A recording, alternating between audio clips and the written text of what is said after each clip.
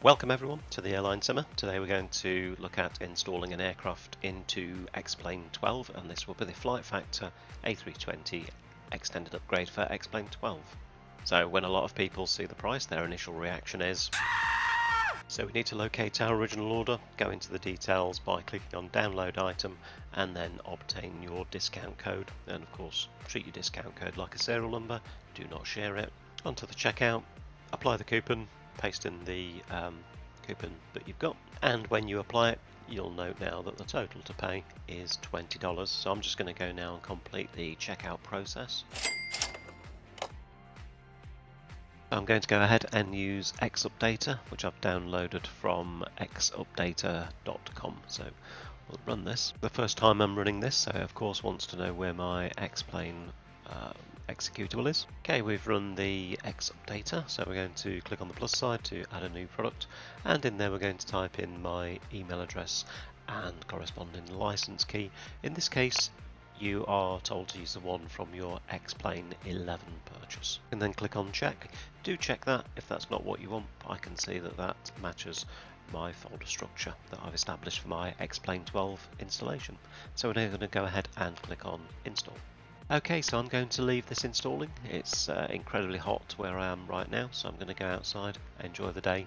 I'll leave this running and we'll come back and continue from where we left off.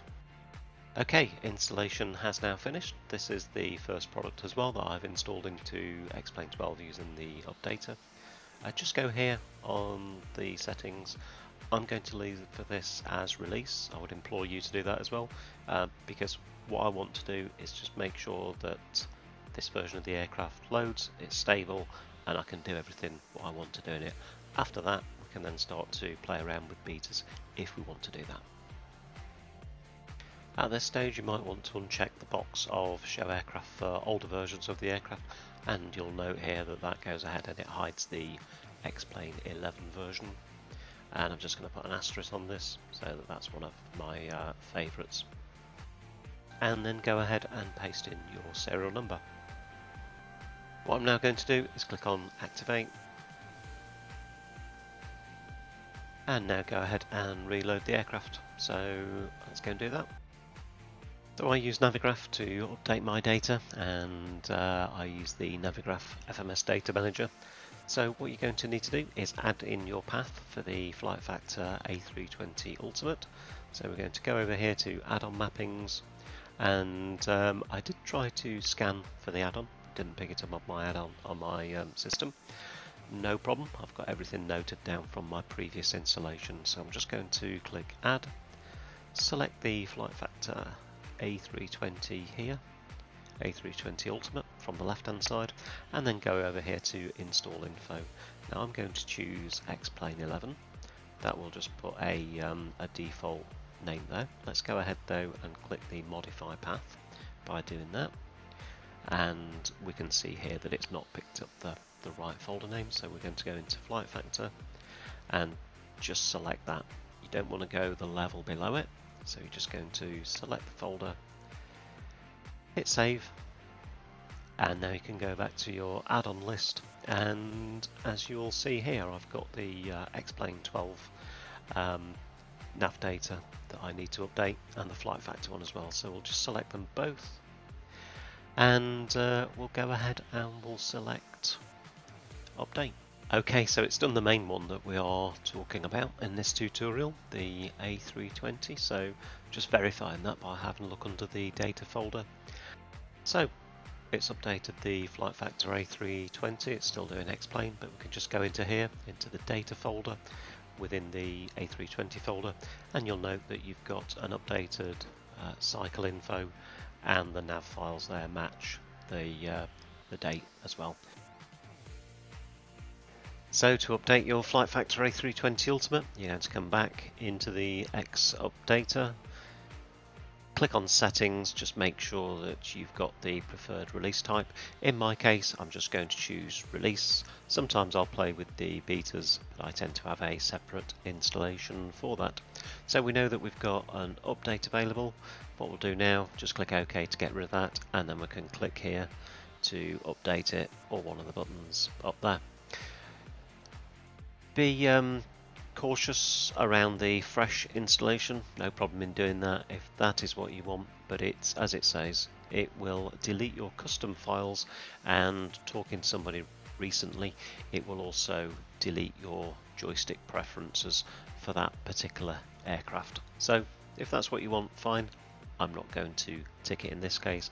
My goal is just to update the current version to the latest. So okay, off it goes. It is done, so we can click on the release notes, and the version that we're expecting for this upgrade is 1.7.3. You can also confirm the version from the version.ini file that you'll find within your data folder within your main FlightFactor A320 Ultimate folder. Let's go and do some flying. So back in the sim, I'm being prompted to reactivate my product.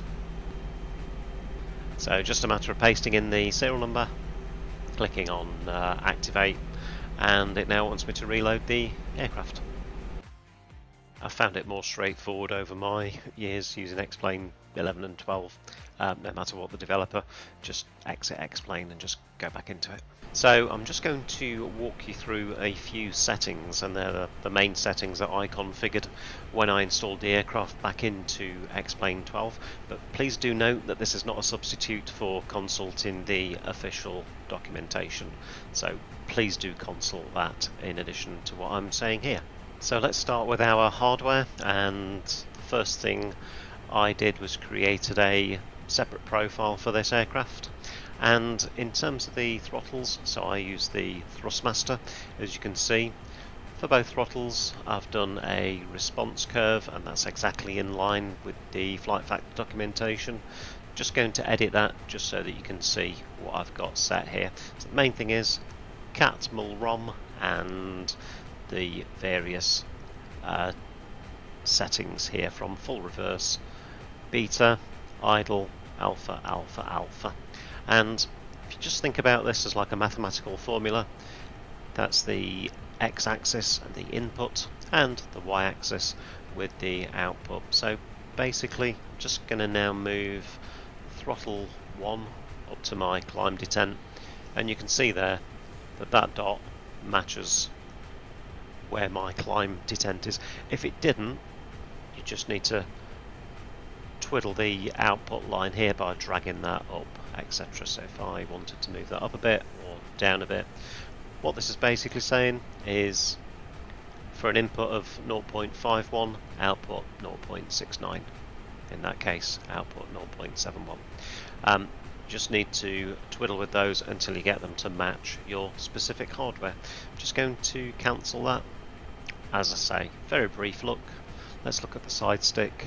On one of mine I've got a response curve, so it's not that one, it's the roll itself.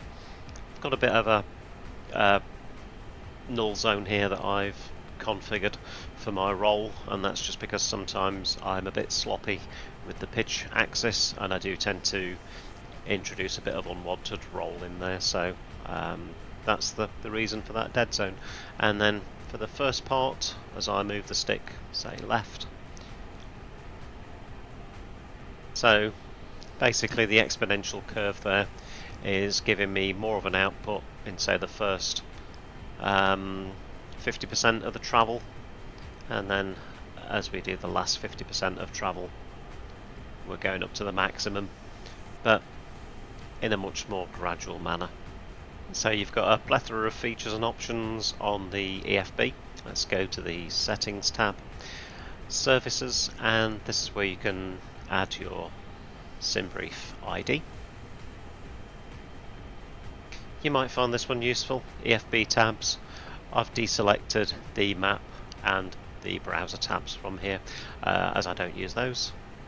On the Config tab, Synchronize EFIS Barrows, so whatever QNH you select on the captain side is automatically synced onto the FO side. Occasionally I will use pause at top of descent as well. Okay, so a new feature in 1.7.3 that I'm really excited and looking forward to using is the performance calculator here. So just in summary, when you click on get, it will fish out the runway length, heading, etc. from the flight plan that's in your FMS. The conditions here are the real world conditions, i.e. what it reads from the X-Plane weather engine. And then down here, the takeoff weight is what it reads. You can choose various settings here, for example, if you want to config 3 departure, flex, toga, etc. Whether you are going to use anti-ice or air conditioning on your departure, calculate that, and then these values over here, once they're available, you can click set, and that will go and automatically fill those in the performance page within the FMS. So that's looking really cool, and looking forward to using that. Okay, so in summary, we've covered off how to buy the FlightFactor A320 Ultimate upgrade and how to install it. Then we took a look at how to update the AIRAC cycle using the Navigraph FMS data manager. We've took a look then at updating and maintaining the product, and then we've gone over some settings on the EFB that I hope that you found useful. So please do like, subscribe. Any comments or questions, drop them in the comments below, and I will see you on another video. Thank you. Bye bye.